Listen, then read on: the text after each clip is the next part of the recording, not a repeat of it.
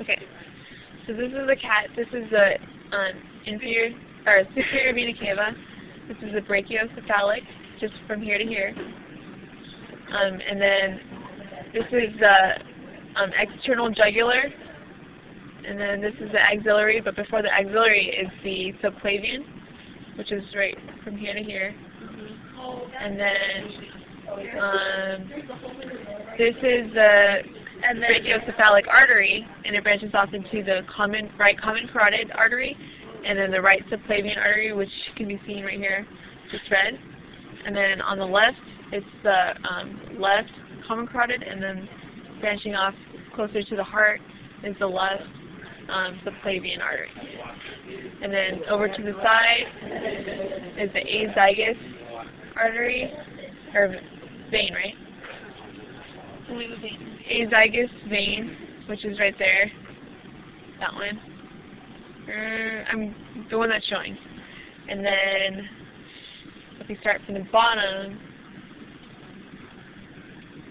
this is the inferior vena cava, and then let's follow this one.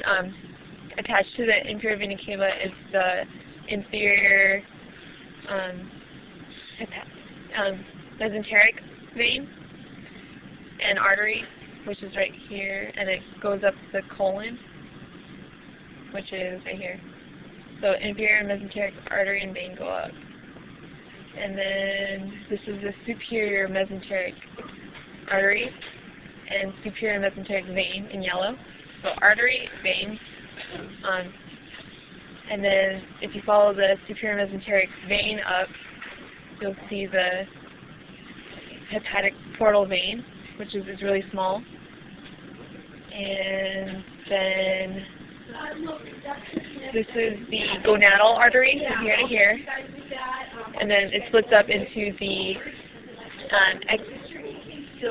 external celiac trunk, and then internal is behind. Internal iliac trunk they're both common, by the way. So external iliac trunk, and then internal would be going down there, and same with and it goes for both veins and arteries. And then it goes to the femoral. And it goes to the femoral, like this femoral vein, and then the popliteal vein and artery.